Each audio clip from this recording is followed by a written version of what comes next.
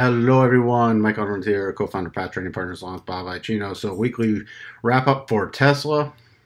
Oops, sorry about that.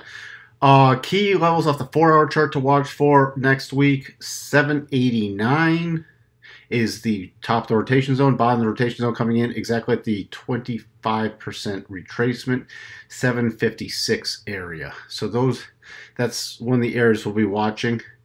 For the key support to the downside. I'm going to the daily chart now. So you can see another inside day from yesterday.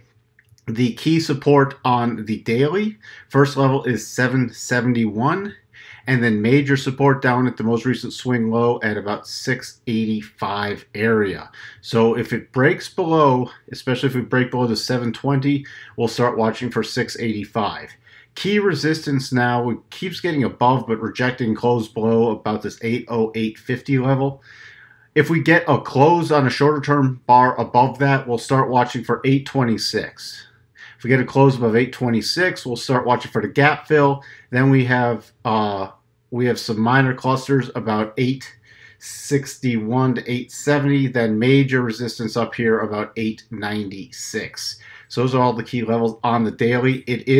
We have the rotation zone on the 4-hour, the rotation zone on the daily, and switching over to the weekly, rotation zone on the weekly, all up, and prices are holding above it, so that is in bullish mode, and there's no reversal signal yet.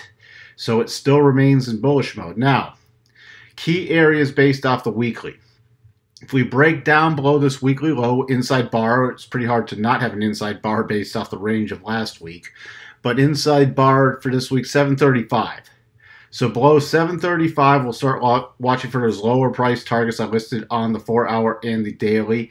And above 820, 819.99, so 820, we'll start watching for the higher price targets I already listed.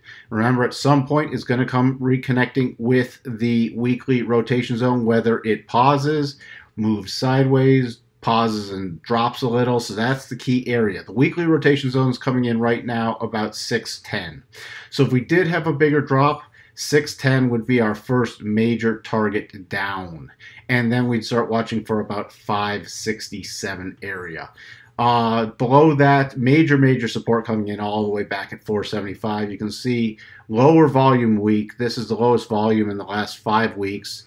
Nearly a perfect doji on the weekly too. We opened the week at 800. We closed the week at 799.97. So that's pretty close to a perfect doji right there. You can see nice neutral pausing bar. So again, watch on a weekly basis for the trade above the high, bullish. Trade below the low, we'll start watching for the bigger pullback. That's what we have for you, and we'll talk to everyone next week. Bye for now.